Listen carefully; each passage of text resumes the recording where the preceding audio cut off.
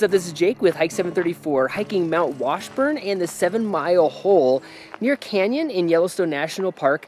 And I got a little shuttle and started at Dunraven Pass, worked my way up to Mount Washburn, then down around, and then all the way down to the bottom of the canyon at 7-mile hole, and then back up along the trail to Glacial Boulder trailhead. So anyways, the trailhead at Dunraven Pass is awesome. It's an old road that goes up to the lookout, and it's just really cool because you start out in the alpine, so you start out with views, and I love my views. And so it's just great to walk along there. Lots of people walk that, so it definitely is a busy trail, so just kind of know that going into it.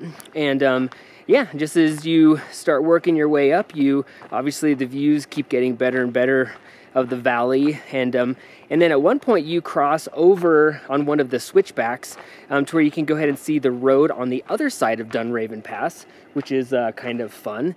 And then gradually it works its way up, and of course you get better views of Mount Washburn, the lookout there, and so that's pretty sweet. And then yeah, there's this one part where you wrap around this really cool point, and it's just got amazing views just all the way around.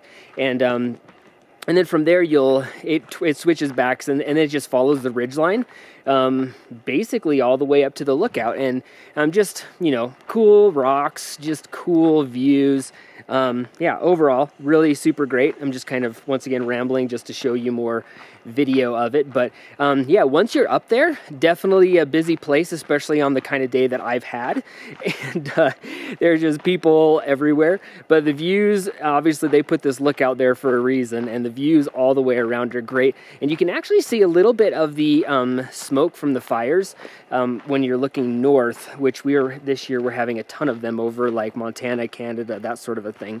But yeah, so just great views. And then from there I drop back down to the junction where there's the Chittenden Road access, there's the Dunraven Pass, and then there's the one that goes off towards 7-mile hole. And obviously I took that one, which is just this little trail that works its way along the alpine. And if all the people up there knew that around the corner you would get to see some bighorn sheep, they probably would go. I went a little bit further and dropped down into the saddle, and it's pretty dang steep to get down to the saddle, and then it's pretty steep to come back up. But while I was at the saddle, I had seen some people looking across on another ridge, and I asked them what they were seeing, and they told me they were looking at a bear. So I got to see a black bear. They apparently had seen a sow with a cub, so who knows. But anyways, cool to see bighorn sheep, cool to see that, and just traverse across that alpine. And then from there, the trail is steep. It is dang steep, and it just goes down and down and down, and it's just in trees with a little occasional meadow, but it is really, really steep. I don't think I could say that enough, and it's kind of rolly rocks on top of it. So definitely, if you're not very good at going downhill on steep stuff, this is not your trail.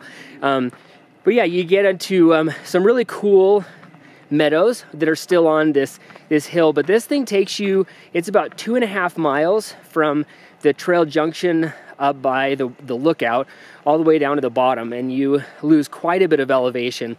And finally you get down to the very bottom of it, and there's an old sign. I'm guessing there was like a campsite there or something, judging from what I can see, but now there's a sign saying no more bear management area. So anyways, but from there you hop out and just kind of weave in and out of beautiful meadows. Super great area. Really like that area. The forest down there, really, really great. Just that nice open forest that you can look deep into. And eventually you break out into this epic meadow that you could see from above, and it just made my heart glad. I just love those kind of meadows. You can look back up at Mount Washburn and just see the lookout from there, and yeah, it was just really, really pretty and great. And then from there, it kind of ducks in and out of the forest and meadows again, and then finally dedicates itself to some forest action. And it's a forest for quite a ways, and then you start to smell some sulfur, and you happen upon some thermal areas. There's some really, really cool geothermal areas separated by some trail, but one of them in particular was just a bubbling, boiling, black mud, frothing craziness. And it was just really cool. I don't know if I've seen a black mud pit, but I'm guessing it's all ground up obsidian or something. But anyways, really cool geothermal area. And you just kind of traverse across that sort of a thing. And yeah, then you end up coming around and just going into more trees for a while. And after a bit of trees, you'll come to a meadow, which you can barely see from the trail, and that is where the junction is for 7 Mile Hole. And I decided to drop down here. This goes all the way down to the Yellowstone River, and so it starts off benign enough on this level little path, and then starts to drop. And boy howdy, this is, I think, almost steeper than the other part, and definitely narrower the path is. And this thing is really cool, white calcite, I'm guessing. And yeah, it just drops down, gives you a little perspective, and then it opens up a little bit towards the top, and then it just starts switchbacking down like crazy and gives you no real views to speak of for about 500 feet. And then you come to this really, I guess it's just a dormant geyser. It's really a cool looking geyser. Kind of reminds me a little bit of like Lone Star Geyser. And it's just really neat and doesn't look like it's working anymore. And then from there, there's a couple of other potentially dormant geothermal features, but then eventually you pop out into an active geothermal area, and you can just tell below there's just a lot of wreckage from that. But there is some really cool calcite pools there that are just clear and steaming and just really neat looking, as well as some dormant cones. And you just work your way steeply through that once again. And down the bottom, there's another dormant cone with a cool little tree on top of it. And then there's a couple campsites down there. I decided to go left because I thought it would be more gradual to get down to the river, and I'm not sure if it was. It was definitely longer. But anyways, I worked my way through that. And just, you know, when you finally get down to the water, it's great. Getting there's a little bit of, you know, at this point I was definitely tired, but once you get down there, it's really pretty. And I just really liked that spot. I could have definitely have sat there for a while. There's a little creek that comes into the river, and just a really cool spot. Some really cool hoodoo looking, just pink and reds and oranges and whites. It's just really great. But anyways, worked my way back up to the top of the rim and traversed along the canyon. And traversing along the canyon is interesting because, you know, you spend a lot of it in the trees, going up a few times, but mostly generally down. And eventually you come to Silver Cord Cascade.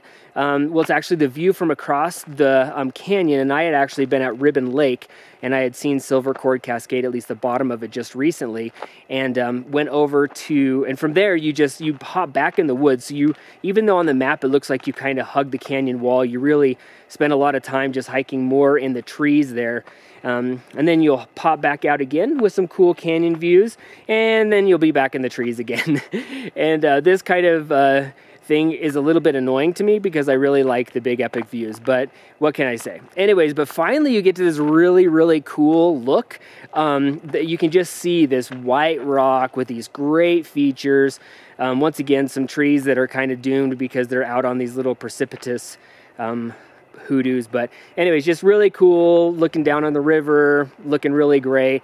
And then from there, the trail just travels a little bit longer on that, and then it makes a right-hand turn and then heads on over to where I am right now, just working my way back to the Glacial Boulder trailhead, and that's where the road is. So that is the end of this journey, and it's a pretty big day. I think I like the beginning of this trip, this end part, and I definitely like Mount Washburn.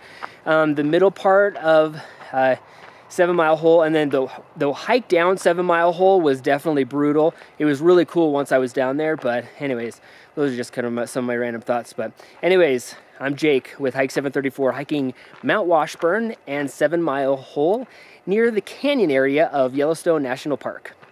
If you like this video, subscribe on YouTube and head over to hike734.com for more goodness.